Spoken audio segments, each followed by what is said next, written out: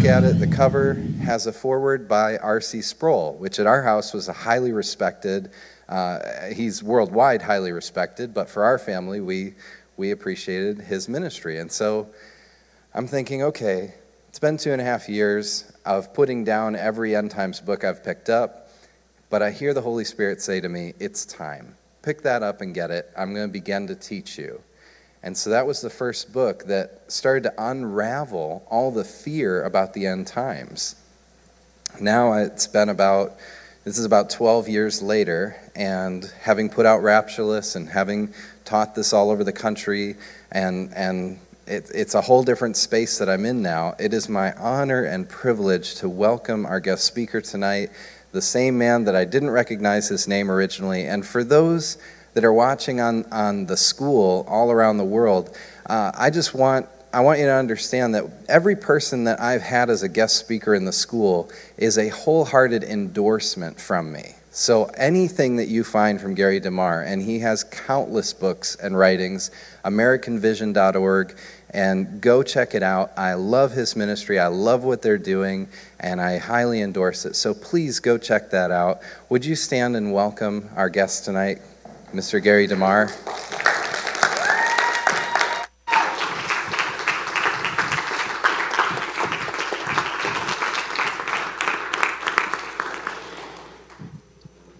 Thank you. Thanks. So we have until about 7:30, okay? And then we'll okay. Yeah, my watch is an hour ahead, so I have to, but I'll figure it out halfway through. Well, it's good to be here. I have some connection with the area. My wife's mother and aunt live in Tuscumbia, which is right down the road from you all, so I'm kind of familiar with the area. I live in Marietta, Georgia, which is a little north of Atlanta. I'm originally from Pittsburgh, Pennsylvania, grew up there, and I was raised Roman Catholic, where eschatology really wasn't that much of an issue.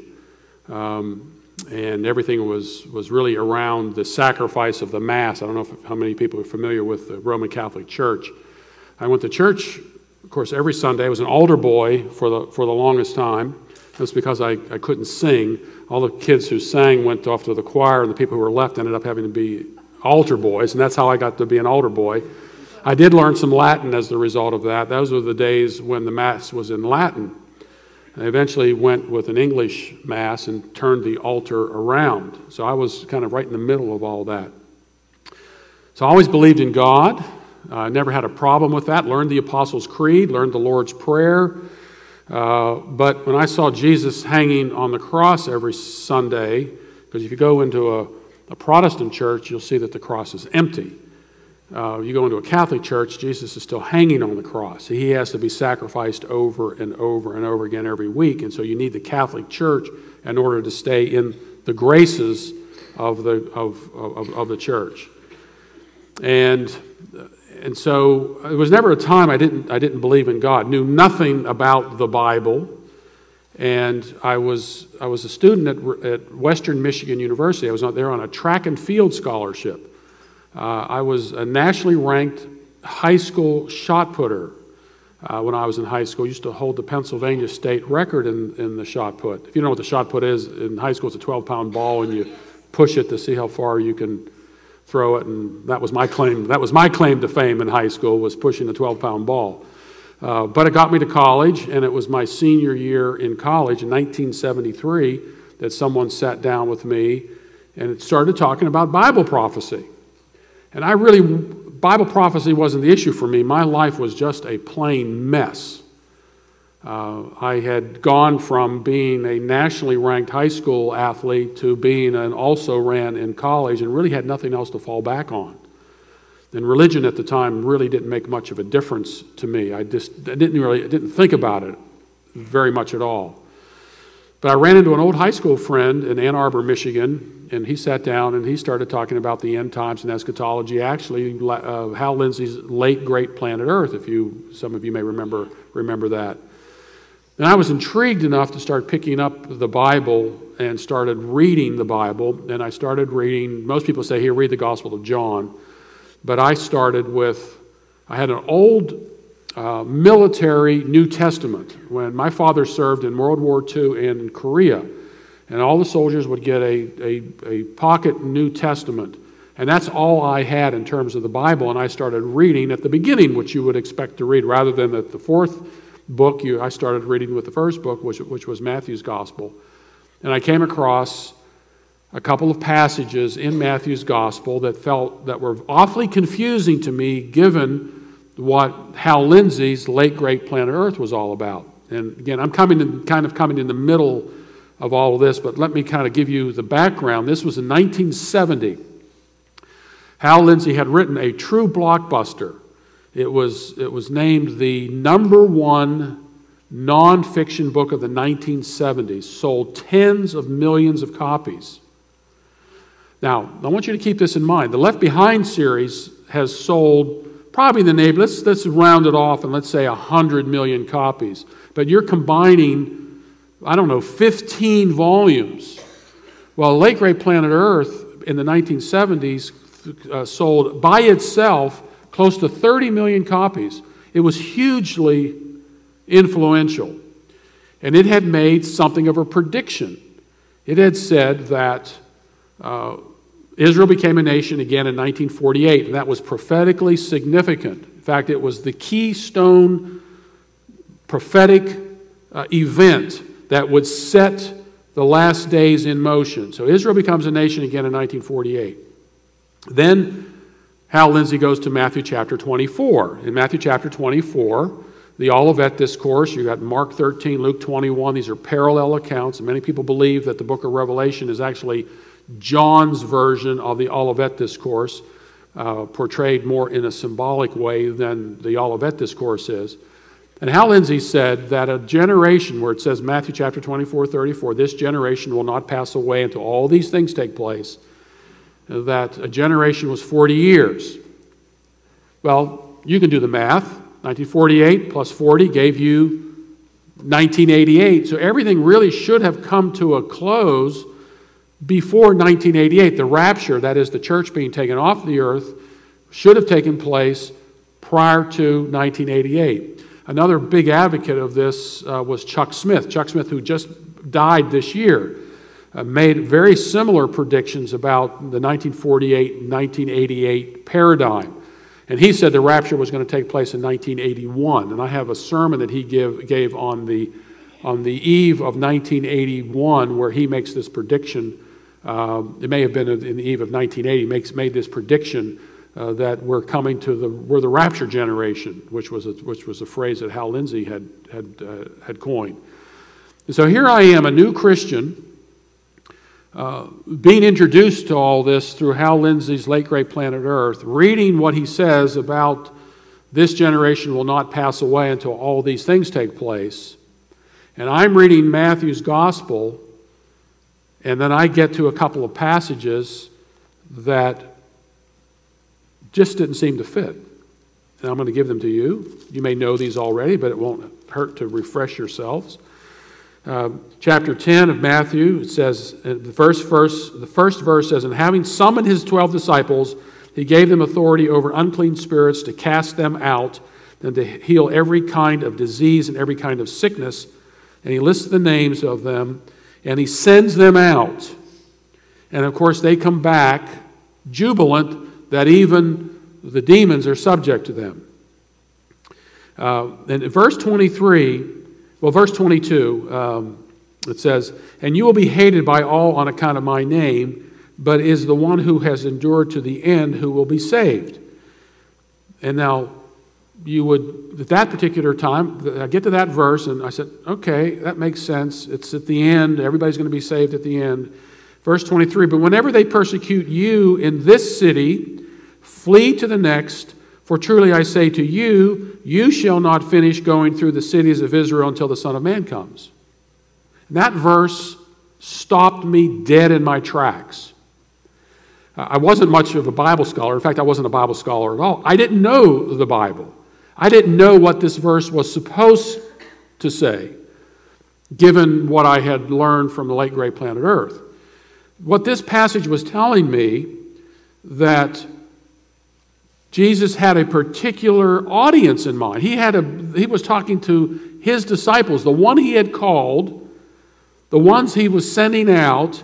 He says, and you will be hated by all on account of my name, but it is the one who has endured to the end who will be saved. But whenever they persecute you in this city, flee to the next, for truly I say to you, you shall not finish going through the cities of Israel until the Son of Man comes. Now, put yourself in the place of that first audience that Jesus spoke to. Who would you think Jesus was talking to if he said, for truly I say to you, you shall not finish going through the cities of Israel until the Son of Man comes? Who would you think he was talking to? He was talking to you. Yeah. He didn't have some unnamed, distant future generation in mind. He had them in mind. But then mixed in all this, it says, until the Son of Man comes. So my mind is whirling. I said, wait a minute. I thought the coming of the Son of Man, that doesn't happen until, well, it hasn't happened yet. This was 1973. It hadn't happened yet. So how could the Son of Man, how could they have finished going to the cities of Israel and this persecution taking place until the Son of Man comes? So I was really confused, and I chalked it up to my ignorance of the Bible, which is not a bad, by the way, that's not a bad thing to do. Better to chalk it up to your ignorance than it is to say, I think I've got this figured out. And that's what too many people do, or they go running to some book somewhere and let some other person tell them what the text means, and having to do all sorts of exegetical gerrymandering in order to make it fit an already designed paradigm. So I just kept reading, and I got to this other passage. I got Matthew chapter 16.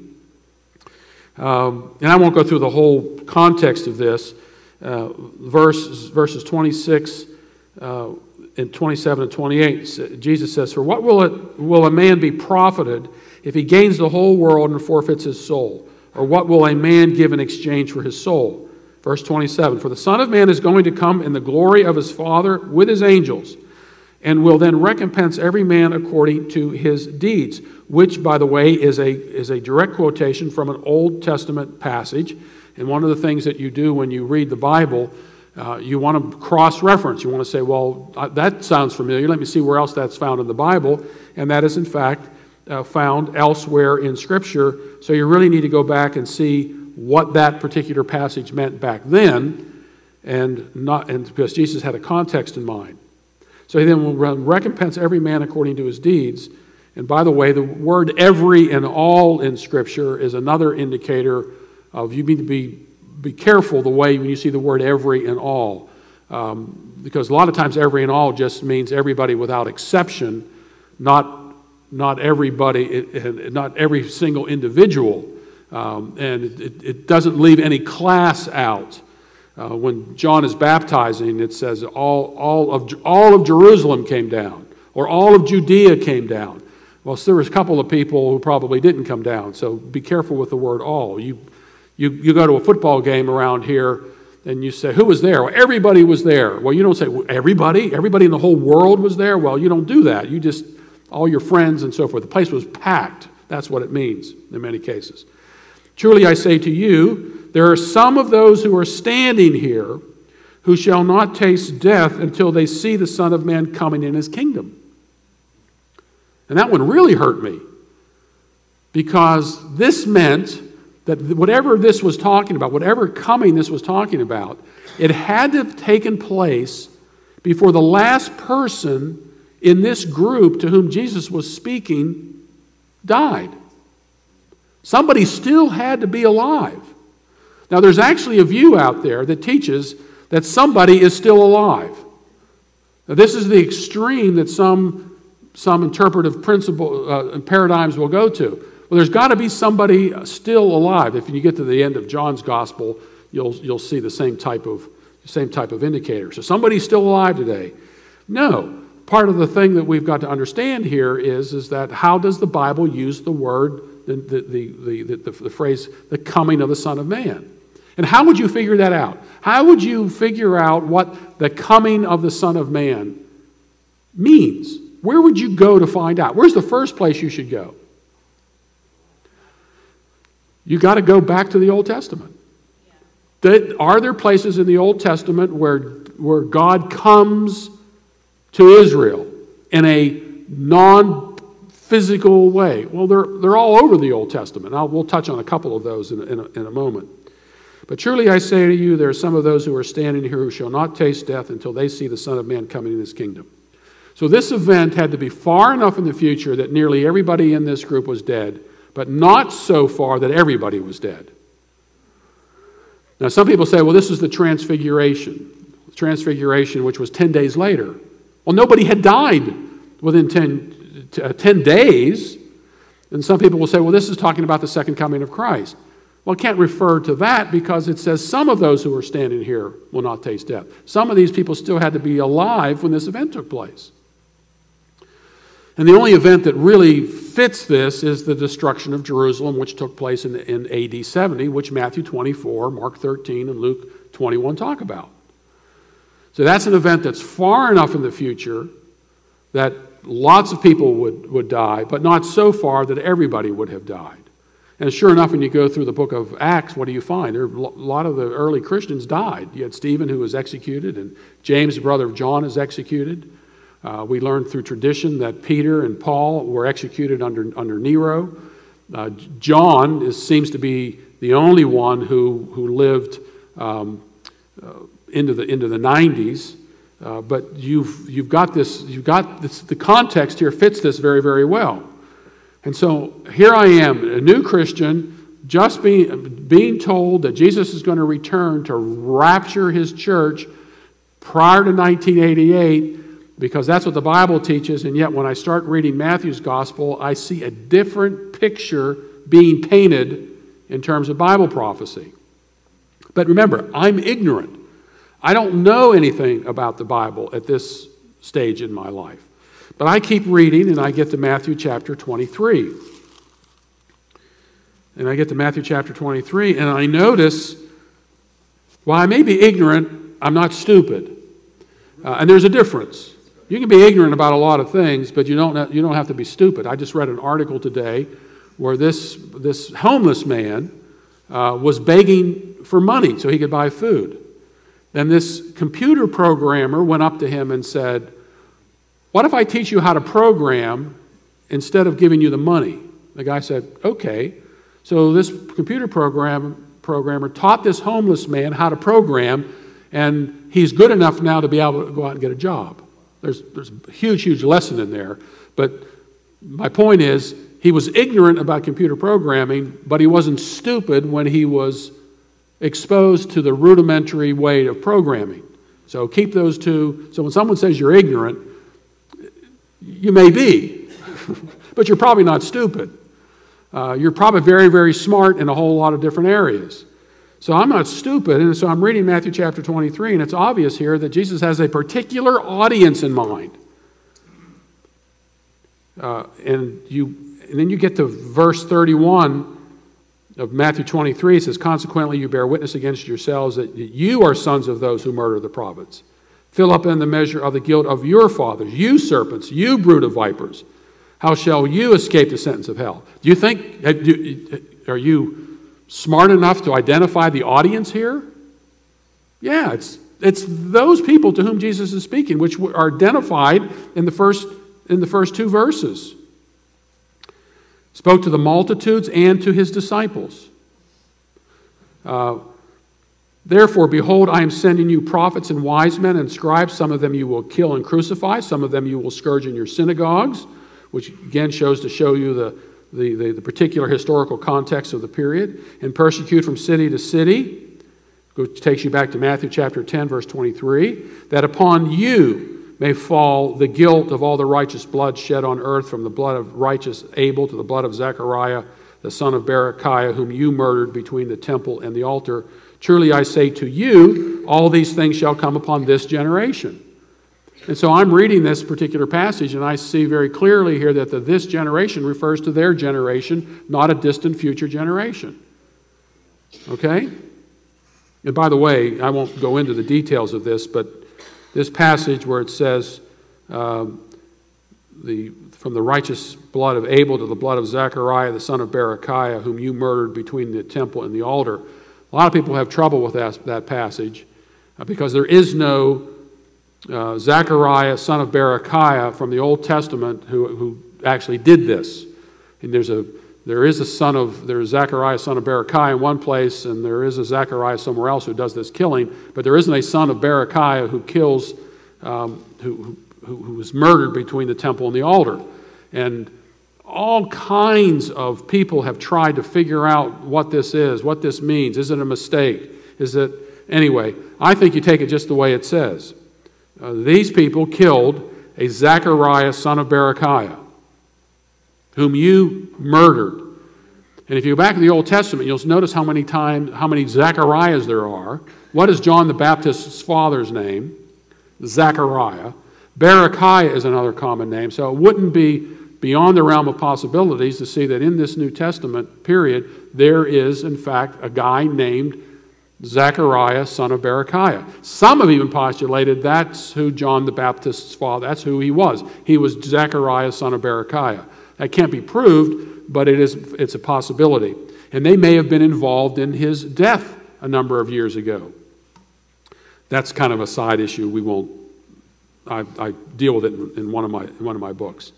So here it makes sense here that this generation refers to the generation to whom Jesus is speaking. And in fact, all dispensationalists will say that the use of this generation here refers to that particular generation. I debated a fellow named Tommy Ice 9 times.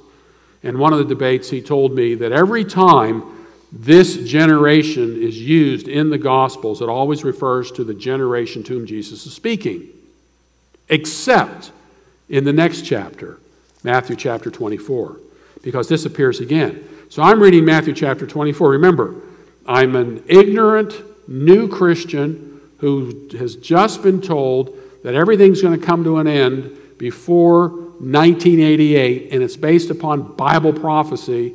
And Matthew chapter 24, verse 34 is the key text for this. And so I get to Matthew chapter 24, verse 34 after reading Matthew 10:23, Matthew 16, 27 through 28, Matthew chapter 23, 36, and now I get to Matthew chapter 24, 34, and lo and behold, the same phrase appears. Truly I say to you, this generation will not pass away until all these things take place. But I had just read Matthew chapter 24 up to that point, and this is the stuff that Hal Lindsey was telling me refers to something that's going to happen in the distant future. I was really confused.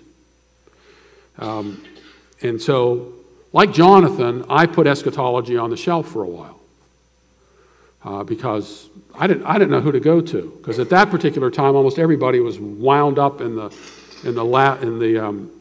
late great planet Earth fever, like a lot of people today are wrapped up in the Left Behind fever. And Billy Graham, who's going to be 95 years old, he's making predictions again about how this is the last generation, and other people are doing the same thing. And I'm going to get into talking about the significance of eschatology for us as Christians. This isn't just an academic exercise. There's a reason why I got involved in this whole discussion of eschatology. So I put eschatology on the shelf for a while, and I'm in seminary by this time. So within a year, I became a Christian in around February of 1973, and I'm in seminary in 1974. I wouldn't recommend an ignorant new Christian going to seminary where you have to take Hebrew and Greek and church history and apologetics and on and on and on and on. And I could barely keep up because remember, I'm a guy that all he did was push a 12-pound ball. And so I found myself in very unfamiliar territory. You had to have a year of Greek and a year of Bible before you could even get into seminary. And so I had to, in the summer before seminary started, I had to take a year of Greek and a year of Bible in 10 weeks.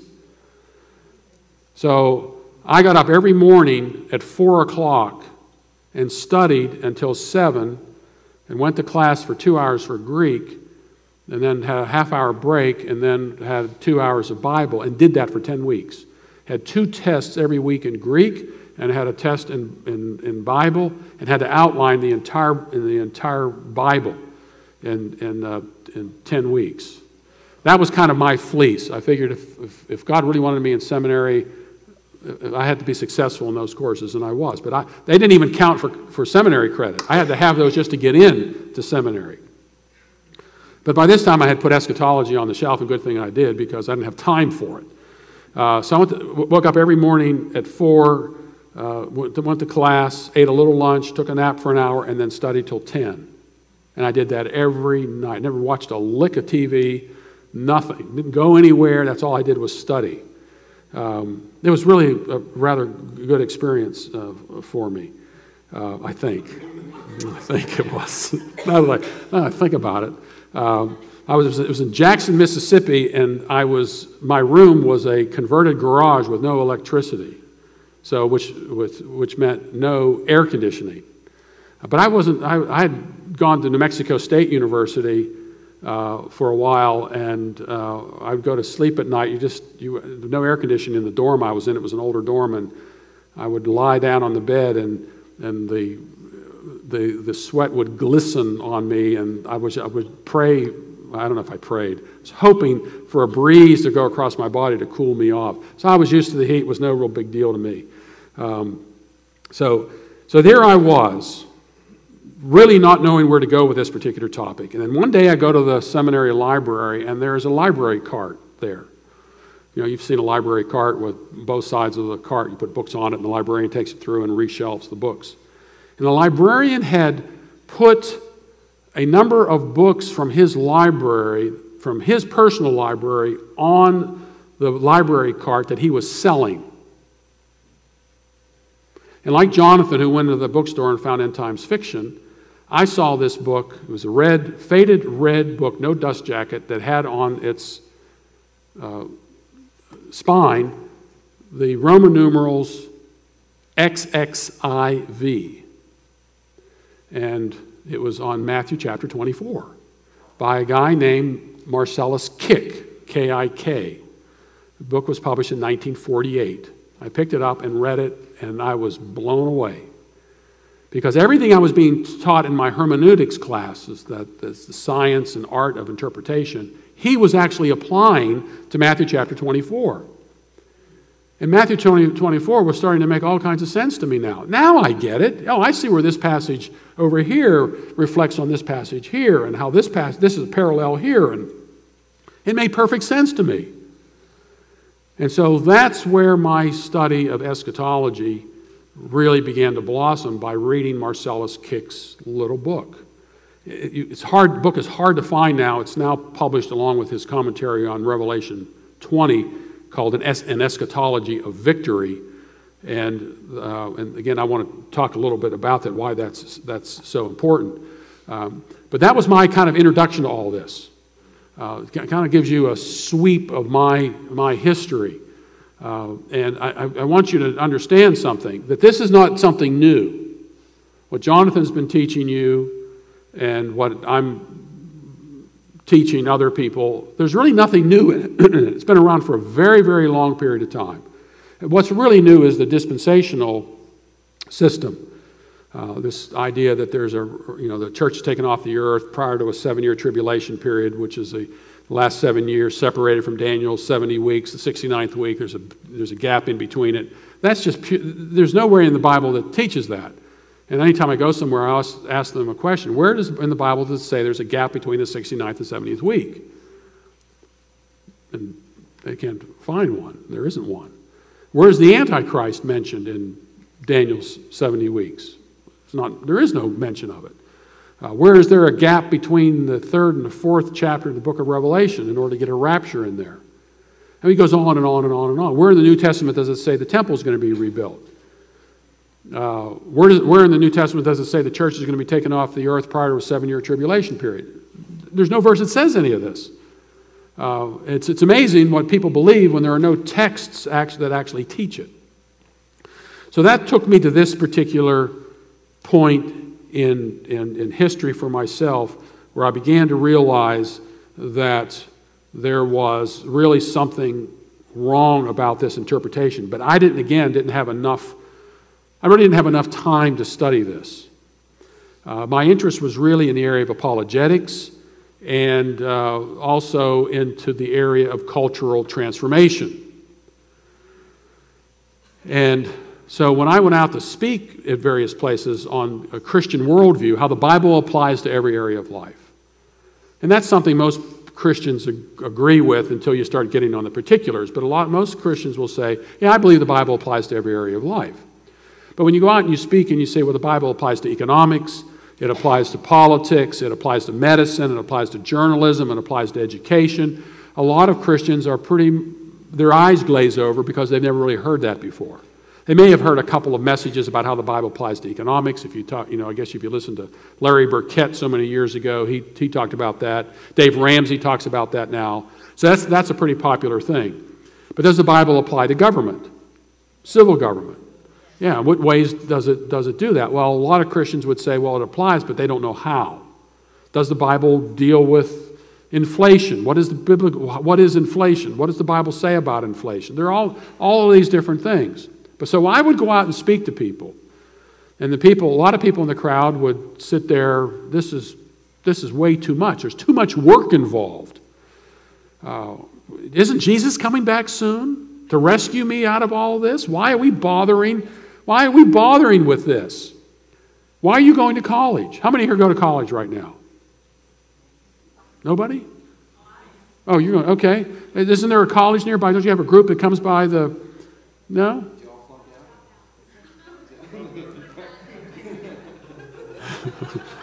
Okay, if you're editing this, you can take this section out. Why did your parents send you to school at all? Why? Why bother with this?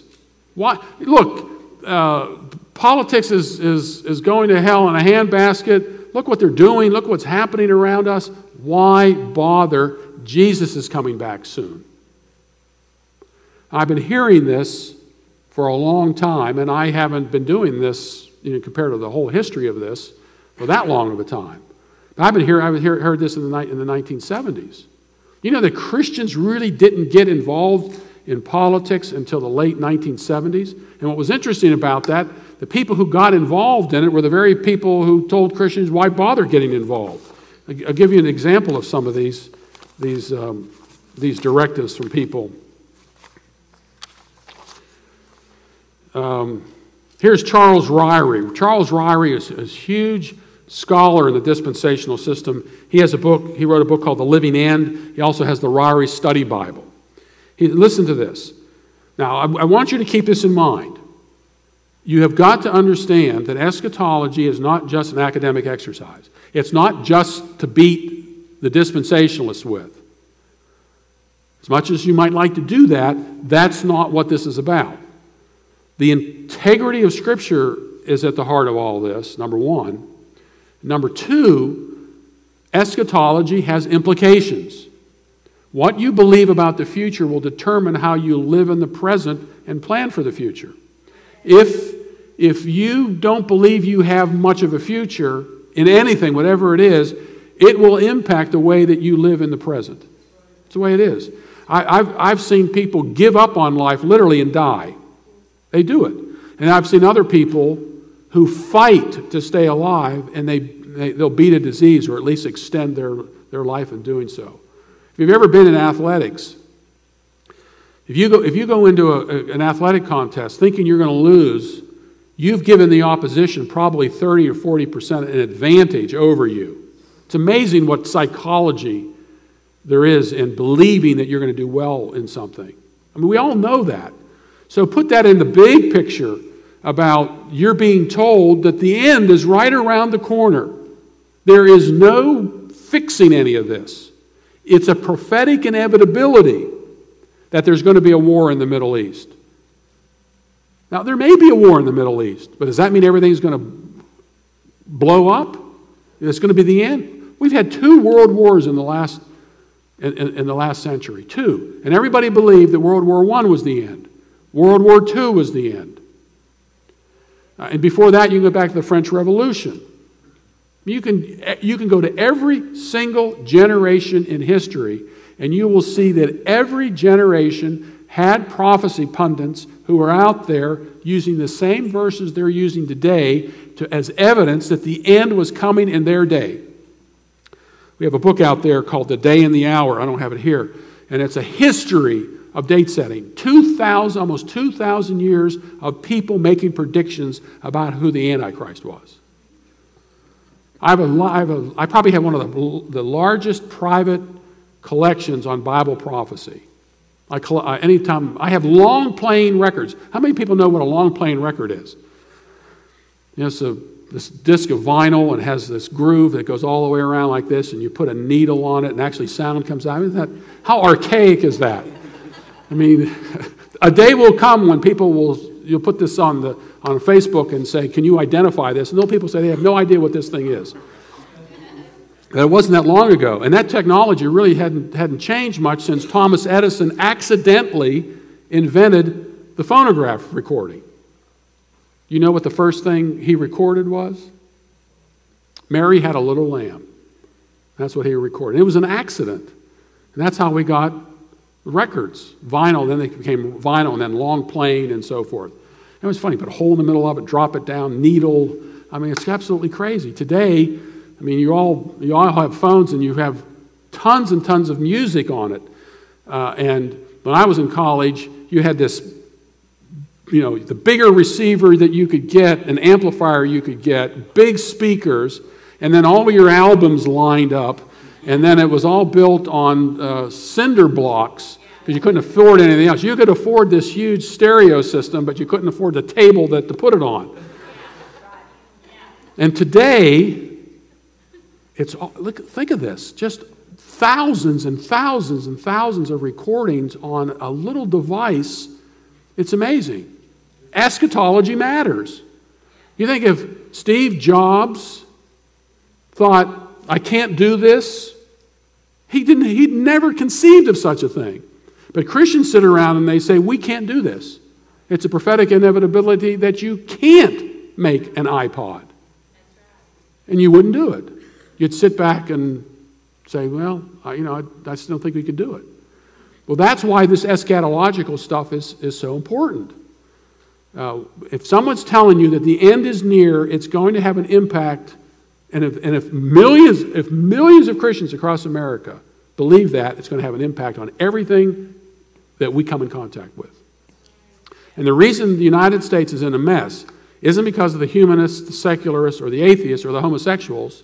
It's because Christians have sat back and done nothing for two primary reasons. One, they've been taught this eschatological thing, nonsense, and the other thing is they've said that there's a sacred, secular dichotomy.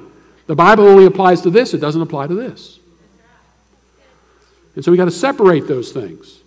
So I can't bring my religion into the classroom. And of course, that's exactly where we are today. Christians have fallen for that too. But I think people now, they have a biblical excuse as to why they shouldn't be involved because of the eschatological issue. And they've got all the charts and so forth to prove to you that the end is coming. And they're using the same Bible passages that people 100 years, 200, 300, 400, 500, 600, 700 years have used to prove that the end was coming in their day. And I'll give you a good example of this. Oswald J. Smith wrote a book on the Antichrist in 1926. So 1926. And that book detailed who he believed the Antichrist was based upon what he says was Bible prophecy. He believed the Antichrist was Mussolini, Benito Mussolini, the fascist dictator of Italy. I'm sad to say my grandparents are, both sets of grandparents are from Italy. And so I'm of pure Italian descent. My last name is really DeMario, not just DeMar.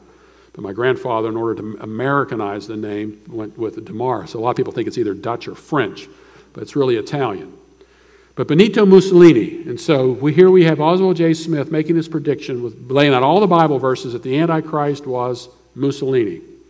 Well, if you know anything about Mussolini, Mussolini was killed and hanged in 1945. That was a big embarrassment to Oswald J. Smith, but I've got to give the guy credit. Anytime he went to speak somewhere, he would go and he would say, if you have a copy of this book, I'll buy it back from you. There are very few of those books around. I have a couple of copies of them. So I've seen the book. I have the book. A lot of guys don't apologize. They just go on and they hope people will forget, and they get a new younger crowd of people who don't know anything about Hal Lindsey's predictions in 1948, about 1948 into 1988. He's still out there peddling this prophecy propaganda. And people never seem to question him on it. And what's interesting, in 1977, Hal Lindsey was interviewed by Ward Gasquet, and Gasquet said, well, Mr. Lindsey, what if you're wrong? And Lindsey says, well, there's only a split-second difference between being a hero and a bum. And I guess if I'm wrong, I'll be a bum. Well, he wasn't a bum. He's still out there selling this stuff, and he's still invited to all these conferences. And I get in trouble because I point this out to people. I'm the bad guy. He makes this prediction, I point it out to people, and they get upset with me for pointing it out. It's really, truly amazing. So back to these statements by these guys.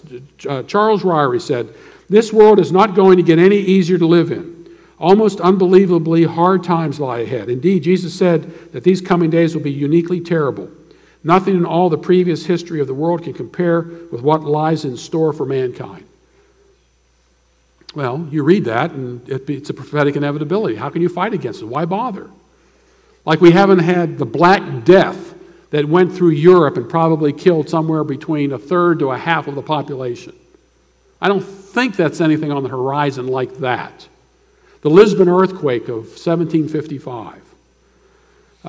Earthquakes that were, volcanoes that you could literally hear around the world. People talk about there's an increase in the number and size of earthquakes today, and that's a sign of the end. And yet the passage in Matthew chapter 24 doesn't say there will be more big earthquakes. It just says there'll be earthquakes in various places. We've always had earthquakes. We've always had famines. In fact, if you look at Acts chapter 11, there was a famine throughout the entire Roman Empire during that first century. False prophets, you've heard all this. 1 John chapter 4, verse 1. Many false prophets have gone out into the world. So there's nothing unique going on today, of course, they say, except Israel becoming a nation again. The problem with that is the New Testament doesn't say anything about that being a sign. They try to say it's the fig tree. Well, if the fig tree is Israel in Matthew chapter 24, then the fig tree is Israel in chapter 21. And chapter 21 says, when Jesus curses the fig tree, what does he say about the fig tree? There will never be fruit on it again. Yikes. And so this is some dispensationalists have finally got the message, and so they don't say the fig tree in Matthew 24 is the fig tree because they see the contradiction in their view. And so we are at a real crossroad here in terms of eschatology. There's a major shift taking place. And Jonathan is in his particular area, he's out there making this point, I'm doing my thing, and I can't go into the details of some very, very famous people who you would know who have actually abandoned the whole left behind scenario and have adopted this particular position because they believe it's a biblical position. Listen to this. What a way to live, with optimism, with anticipation, with excitement. We should be living like persons who don't expect to be around much longer. Okay, so there's a 2014 election coming up, 2016 election. We should be living like persons who don't expect to be around much longer. Why bother? Why bother trying to change the government at any level? Look, by the way, I don't believe government is our salvation at all. I want to get involved and change the government to have it do less governing, not more governing. So please keep that in mind. It's just rather amazing to me that someone could say something like that. And that was said in 1970, so that's what, 43 years ago. So can you imagine what has taken place politically and socially in 43 years? How is it that the homosexual population, which is probably at most 2%, has had all these laws passed, and Christians in this country, probably at 30% and more, can't do anything? It's because we don't. Here's another one. I don't like cliches, but I've heard it said, God didn't send me to clean the fishbowl, He sent me to fish. And I'm thinking, isn't that, I can just hear people say, that's just a great saying. And he says, in a way, there's truth in that. Yeah, there's truth in it, all right. If you don't clean the fishbowl, what happens to the fish? They die. So if you don't clean the cultural fishbowl, what happens? They die. Our culture is dying because we have not cleaned the cultural fishbowl, because many Christians believe that the end times are right around the corner and there's nothing we can do to change anything. Ted Peters writes that dispensationalism functions to justify social irresponsibility, and many find this doctrine a comfort in their lethargy. And so you got people sitting back and say, I read the newspaper and I see all these things going on, and they'll say, Jesus is coming back soon. It's evidence that Jesus is about to return. And they've been rocking away for 40-some years saying the same thing, and they're seeing their culture go down, and they're in anticipation. And I see a lot. I go out and I'll talk on this subject, and people say, "You're taking my hope away. You're taking my hope away." I said, "What is your hope?" She said, "The rapture is my hope." And I said, the Apostle Paul was not on trial for the rapture of the church. He was on trial for the resurrection of the dead. There's a huge difference. And I hate to tell you, but you're going to die. That's not a comforting thing. And what do you think is easier to sell to people? You're going to be raptured, you're never going to die, or you're going to die? You're going to die. Get used to it. But in your death, you have got to leave a legacy. That means in your children, your grandchildren, your great-grandchildren, you should have multiple generations in mind. Psalm 78, multiple generations in mind. You need to be leaving a legacy behind. While the unbelievers are aborting their children left and right, we need to be having more children. And we need to be training them up in the nurture and the admonition of the Lord. We don't want to be sending out ignorant Christians just to have children. So, that's why eschatology is important. The Bible is on trial in terms of eschatology, and at the same time, our culture is on trial because of eschatology. How many of you have ever heard of Bart Ehrman? Bart Ehrman he's an academic. He teaches New Testament studies, and he used to go to Moody Bible College, and he was caught up in the whole Left Behind scenario. Well, it wasn't Left Behind back then. It was the Hal Lindsey, Lake Ray Planet Earth. He's probably a little younger than I am. So he grew up with all that. He ends up going to seminary, and his professor starts saying, well, maybe the Bible's wrong, and this whole eschatology thing is wrong. So Bart Ehrman, one of the reasons why he's a Christian skeptic today, it's one of the reasons, not the only reason, but one of the reasons he's a religious skeptic today is because he believed the dispensational Hal Lindsey, Tim LaHaye. Tim LaHaye's been writing Bible prophecy long before Left Behind. I think Tim LaHaye's like in his 80s now. And I think Hal Lindsey is too. And what Bart Ehrman said was, it's obvious Jesus was wrong in Matthew chapter 24.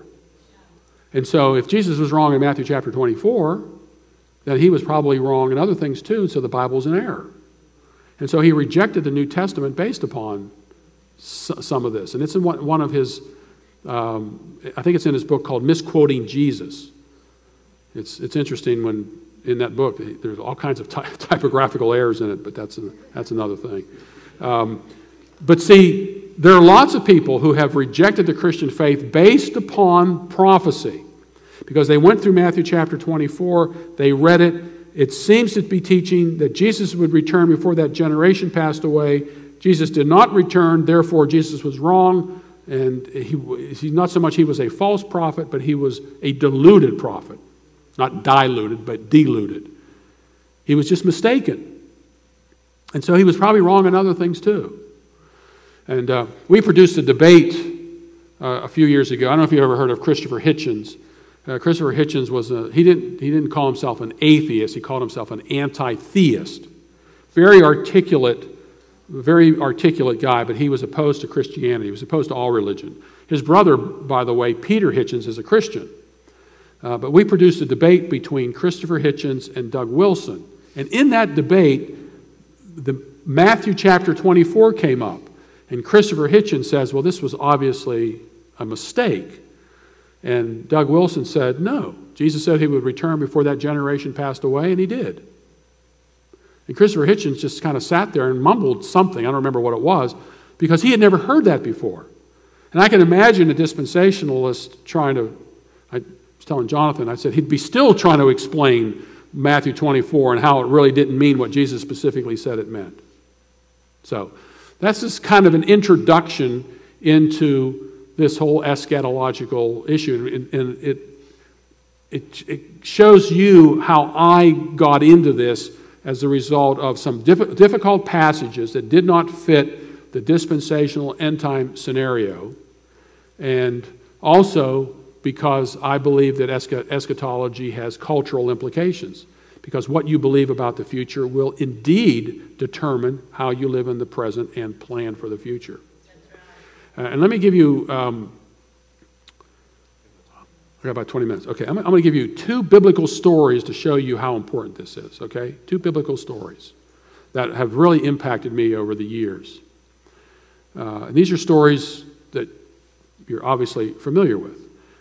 Numbers 13 and 14. Hardly anybody ever goes into Numbers, but Numbers 13 and 14. It's the story about God sending the 12 spies out into the promised land.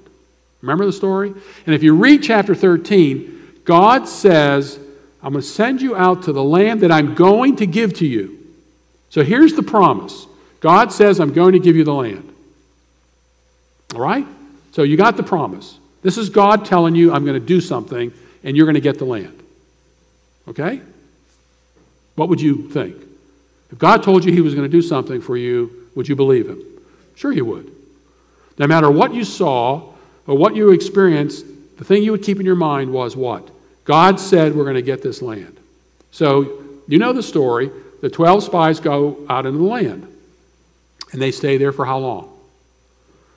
40 days. What did God say the land was going to be like? It was going to be a land flowing with milk and honey. It was going to be a bountiful land. 40 days later, the 12 come back, and in fact, the bunches of grapes that they bring back takes 2 men to carry them back. Okay. And so Moses asks for a report. And 10 of the spies say what? There are giants in the land, and we look like grasshoppers in their sight. Was that true? Yeah, probably. I mean, if this fruit that we brought back is any indication of how big things are, you can imagine what this formidable opposition is like. 2 of the spies, who were the 2 spies who didn't deny there were giants in the land, but did say we were supposed to go into the land and take it because God had promised it? Joshua and Caleb. Caleb, by the way, means dog. He was probably a convert to Israel, or if not that, he was really on the outs. But here you got Joshua and Caleb, never denying that, and they said, well, we need to take the land because God said so. And so Moses puts it to a vote. What do the people vote for? They vote not to go into the land. And so what happens? What happens to them? What happens to Israel? For every day that the 12 spies are in the land, God keeps them in the wilderness for a year. So they're 40 years stuck in the wilderness. Why? Because they didn't believe God's promise that he was going to give them the land. Now, what has God told us? That we will do what? We will inherit the earth. That's what he said. And what do we say today? There are giants in the land, and we look like grasshoppers in their sight, and we can't do anything, but we have an escape hatch. It's called the rapture. See, Joshua and Caleb didn't have the rapture. But we have a rapture. So we can say there are giants and we can't change anything because we got a rapture, something the Bible doesn't teach. So 40 years pass. They finally go into the land. This time, Joshua, maybe learning something from Moses, sends 2 spies this time, and they encounter Rahab. And you know what happens. You know, they're spies. The enemy's looking for them. In chapter 2, listen to this. Now, before they lay down, Rahab came up to them on the roof and said to the men, now listen, I want you to listen to this. I know that the Lord has given you the land, and that the terror of you has fallen on us, and that all the inhabitants of the land have melted away before you. For we have heard how the Lord dried up the water of the Red Sea before you when you came out of Egypt, and what you did to the 2 kings of the Amorites who were beyond the Jordan, to Sihon and Og, whom you utterly destroyed. And when we heard it, our hearts melted, and no courage remained in any man any longer because of you. For the Lord your God, He is God in heaven above and on earth beneath. Did you catch what she said? When we heard about it. She only heard about it and believed. They saw it and didn't believe. We've had thousands of years of history to see how God has delivered His people. The Christians still don't believe it because they've got this escape hatch. They got this thing that says we're going to be raptured out of here. So that puts you in a predicament. We don't have to worry about all these things and fighting all these enemies because God's going to take us out. Since 1970 to 2013, we're still here.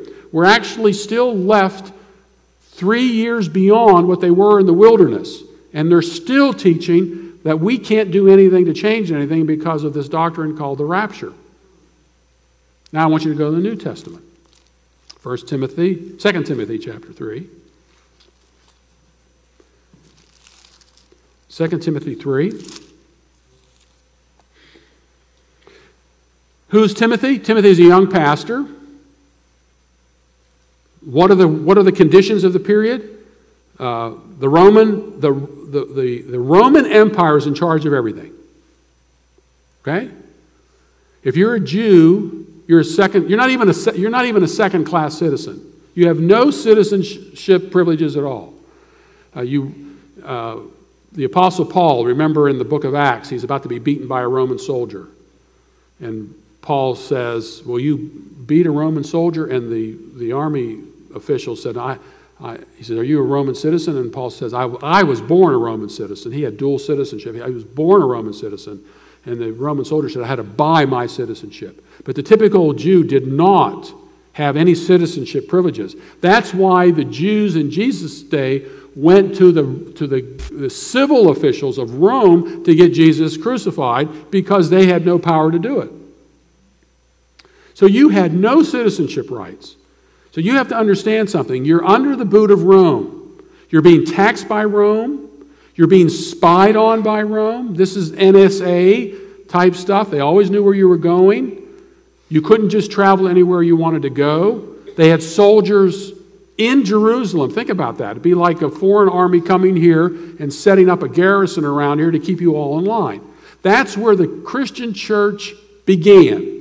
In the midst of the greatest empire, secular empire of the world, the Roman Empire. If you look on a map, the Roman Empire goes all the way up into England, maybe probably even to Scotland, takes the northern part of Egypt. The known world, Rome was in fact in charge of it. And the Christian church is birthed in that period of time. Not only do you have the Romans against you, but you have the Jews against you because they hate this new Messiah. And so you have civil officials against you and you have religious officials against you, and who knows we know what caused it. You go through the book of Acts and you'll see very early on that the new Christians were really beaten up by the Jews and not by the Romans. It wasn't until later on where the church was perceived as a political threat that Rome came in. It was the same false charge that was brought against Jesus. Remember that? He says he preaches there's another king and not to pay taxes to Caesar. They lied in order to get Jesus crucified. And even when Pilate wanted to release Jesus,